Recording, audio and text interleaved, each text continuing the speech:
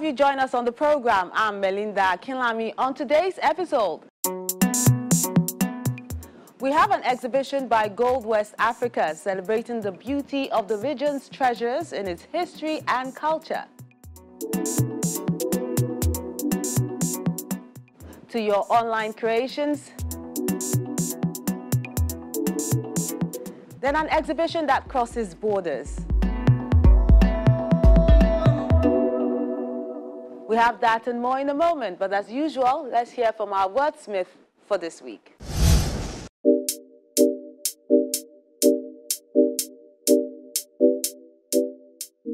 True Innocence by Victoria Bumi is our wordsmith for this week.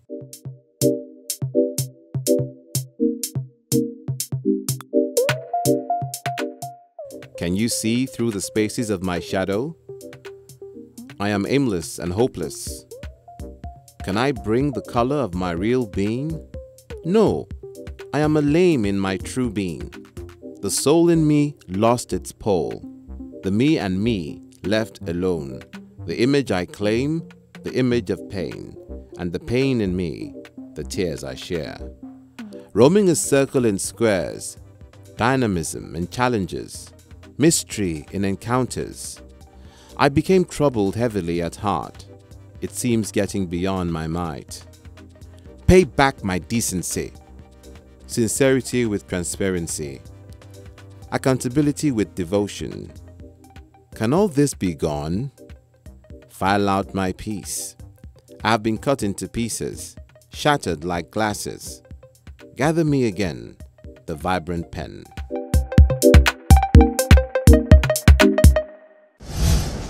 Lovely words there by Victoria. To our first feature, which cuts across borders as artists from across the world come to the Art Hub in Lagos to show their latest works in an exhibition titled Being Together.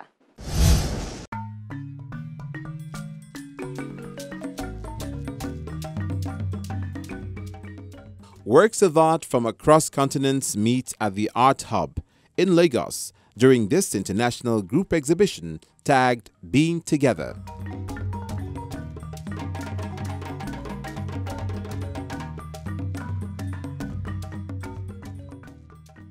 Looking at the theme itself, being together, I observed most families, most loved ones, they don't really have time for themselves due to maybe their occupation or some kind of work chores and all.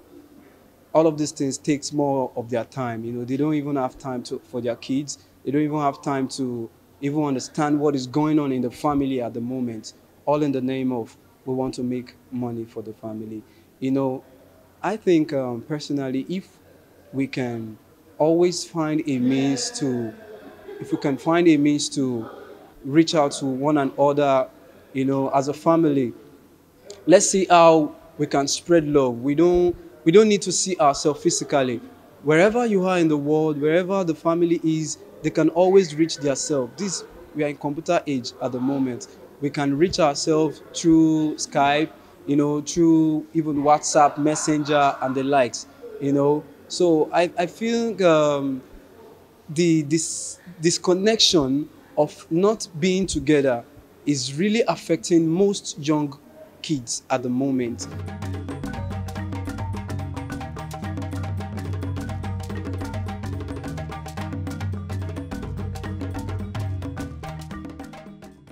As the title connotes, the exhibition features paintings, collage, drawings, and sculptural pieces by artists from Nigeria, Germany, Brazil, Argentina, Thailand, USA, and several other countries, which emphasize that creativity is indeed a global language.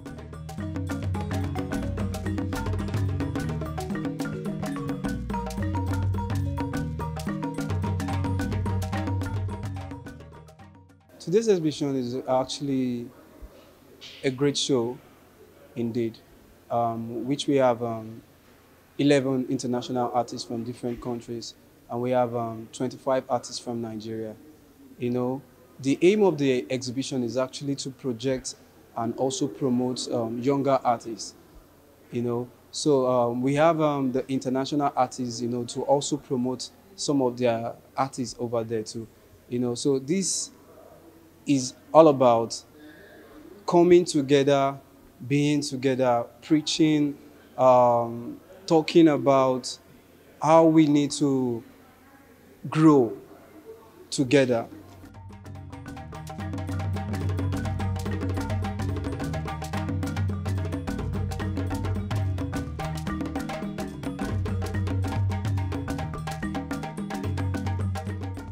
My work is titled Esteem, and it's a picture that captures the emotions that you feel, like emotions that have to do with confidence, trying to overcome feelings of insecurity, inferiority.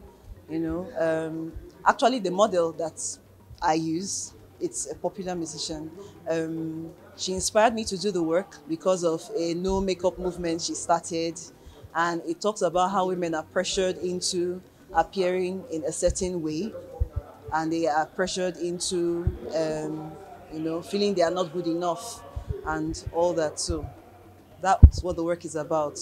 The Art Hub 360 had to work with 3 other galleries to put this exhibition together, to reveal the potentials of the creative mind and show how the pandemic has further emphasized that the world is a global village. Already, artists has always been in isolation before the pandemic.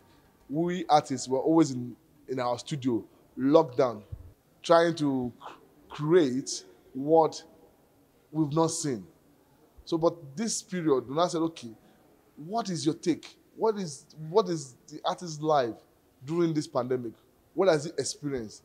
What does it has for us to show to the public that this is what I've been passing through this lockdown, this self-isolation period, these trying times, you understand? So we now put this show together, being together in this period of love, for us to express what we have spent time with our loved ones, with our family, with our friends, in the society. So many things went on last year.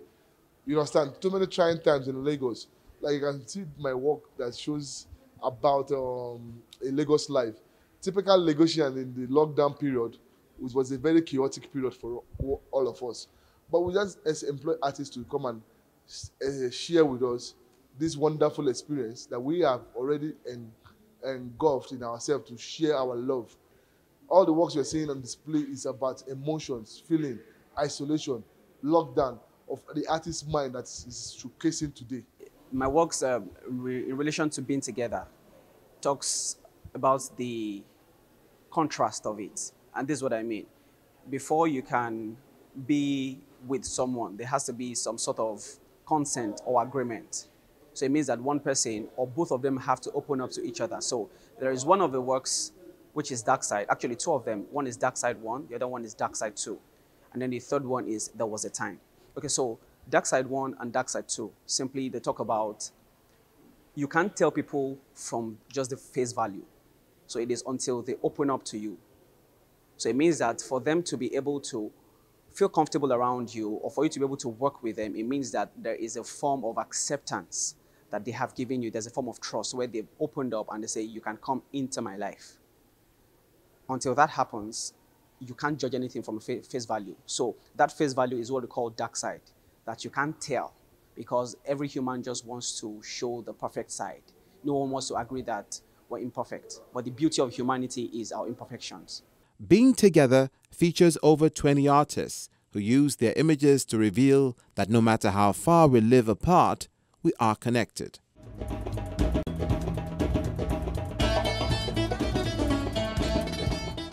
United in arts. I love when creatives come together and for a good cause as well. And we see some of them on our various social media platforms.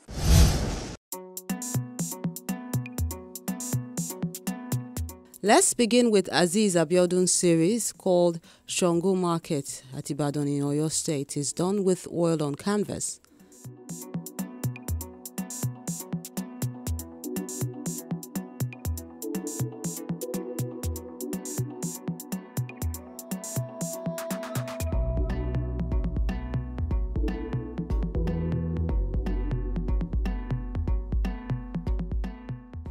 Then Shekere a mixed media work by Raji Folorunsho, is showing us the beauty of this traditional musical instrument.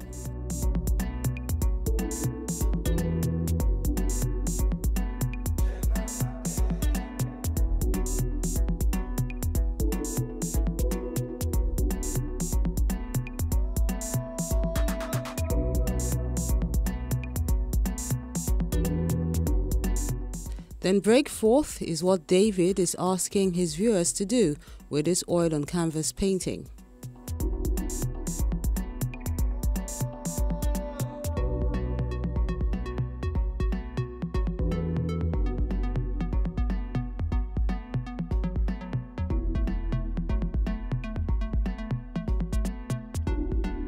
Then the table before me is Prince Olat's work done with oil on canvas as well.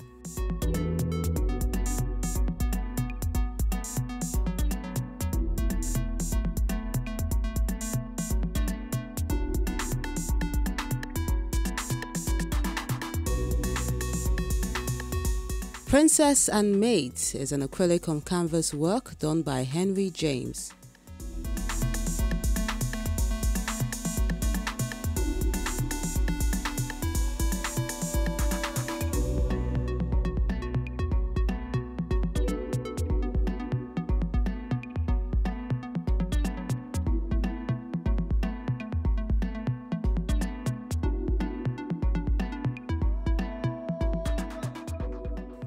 To the Kingdom of Children, done by Tosi Oyeni, is done with offset ink on paper.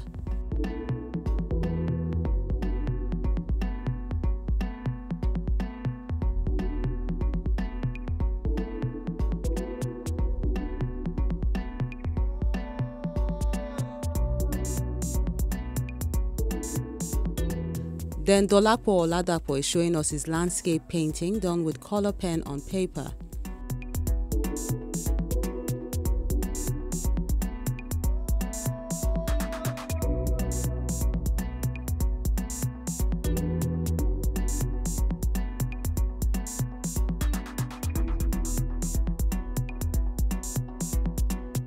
Another pen on paper work is done by Ashi Elayo, and he says we should be careful with what comes out of our mouth. It's titled Lip Clock.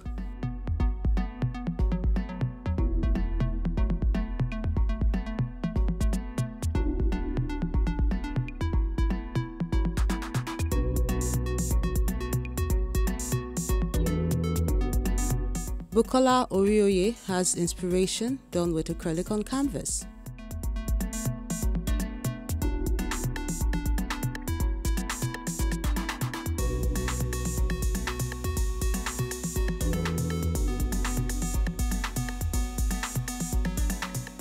Then two heads are better than one, so goes the popular saying, but Samuel Adeyeru says two good heads are better than one, and he expresses this with his sand work of art.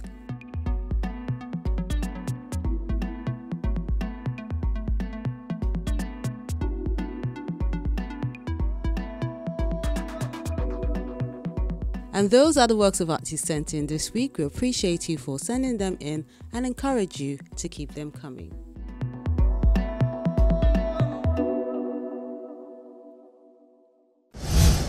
Let's take a moment now. When Arthouse returns, Gold Week Africa shows us why gold is worth the wait in an exhibition which attracted a global audience. Join us again.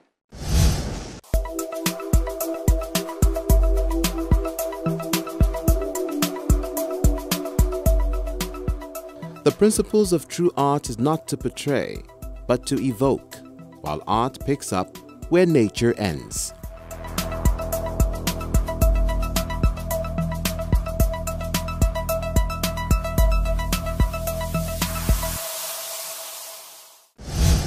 The beauty and investment opportunities in gold, a precious metal which has been called the language of West African culture in Worth the Wait, is being showcased at the Gold West Africa exhibition in Lagos.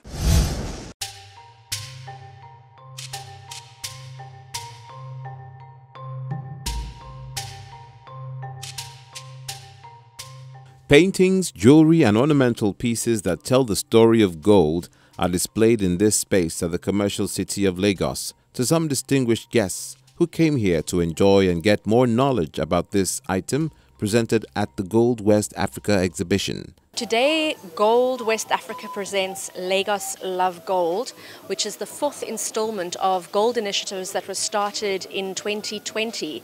It started in Kano and then went into Burkina Faso, Ouagadougou, then went to Dakar in Senegal, and finally ends here in Lagos.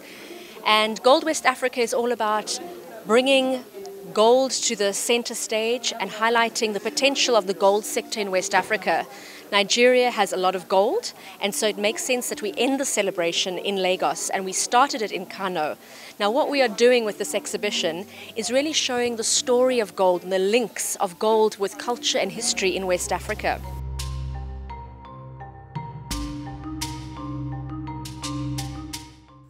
The works of art show the trade and development of gold and how the timeless treasure is important, not just to women, as seen in many parts of the images displayed, but to men as well, no matter where they come from. This initiative is a celebration. It's showing a lot of beautiful original artworks, paintings about the story of gold and also the role of women as custodians and treasurers of gold throughout the region. It also shows original artworks that have been made by local artisans in the region with local gold, with Nigerian gold, and we're talking about jewelry. We have some jewelers here at Lagos Love Gold with their gold jewelry, showing their gold jewelry and selling their gold jewelry.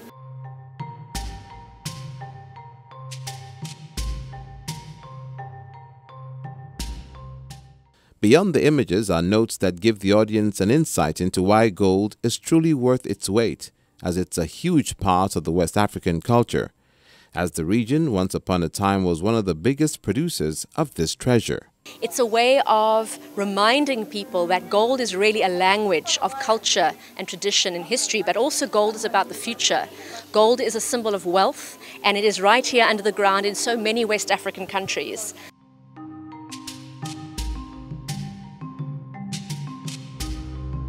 This exhibition, which is one of a kind, is unique in many ways, as it features high-value products such as gold chains, rings, bracelets, besides the paintings, and it's also a history lesson for many. So there is so much to learn. So here you see gold in art, gold in design, gold in utility. So for example, you see the paintings going through history. Sometimes we have a collection here that's called Worth the Weight, talking about women as the treasuries of gold in West Africa. Then we have Mansa Musa, the history and glory of gold in West Africa. Then we also have gold being mined. So that's the art, and it's also connected to gold, the women in jewelry and everything. However, you see gold in form that we make, luxury items. Nigeria is one of the biggest markets for luxury industry in Africa. So if you look around, you see objects made out of gold and silver, and also jewelry that have been formed in gold, and also bullion bars as well, in gold and in silver. I have about 24 paintings here describing the value chain of gold in Africa and how in time Africans have been able to relate with gold, and they don't just relate with it alone, they make life out of it. And these things have gone ages back, even from the period of Mansa Musa. So if you check this series of paintings I have about 4 series that talks about the women, how the women use gold, how they use it to adorn themselves. Then the richest man that has ever lived, Mansa Musa, I talked about his journey from West Africa to Egypt and every other thing. So the idea behind the paintings is to actually talk about the richness of gold in Africa. Investing in gold has its rewards, as it never goes out of fashion or season. That's part of what the Gold West Africa exhibition has emphasized to the audience.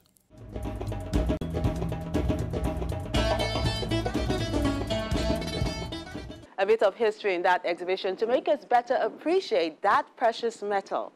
Now to our next segment, which I'm sure a lot of young creatives have missed. It's the video sent in by you on our various online platforms.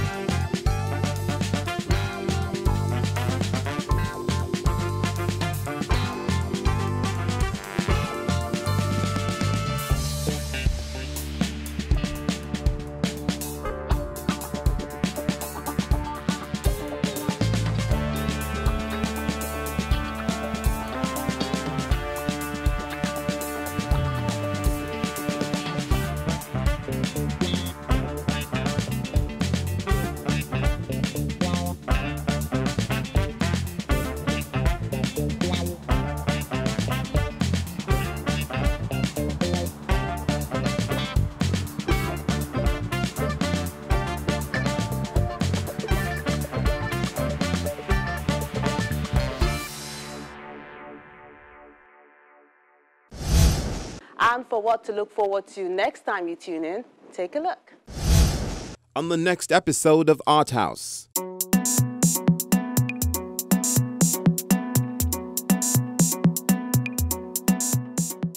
Landscapes and Beyond is a salon of paintings presented by two artists.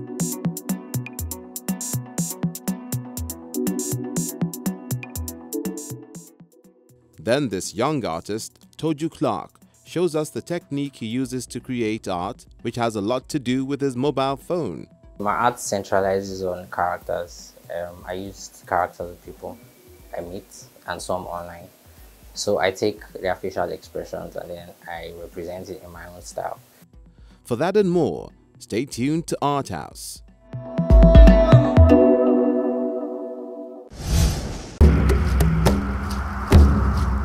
Your Arthouse experience doesn't have to end when the show is not on television.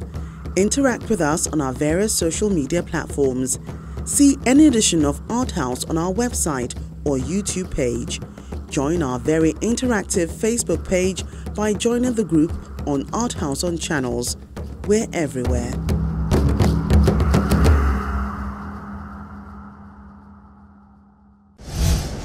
That's Arthouse this week. Remember, you can always keep up with the program on any of our social media platforms.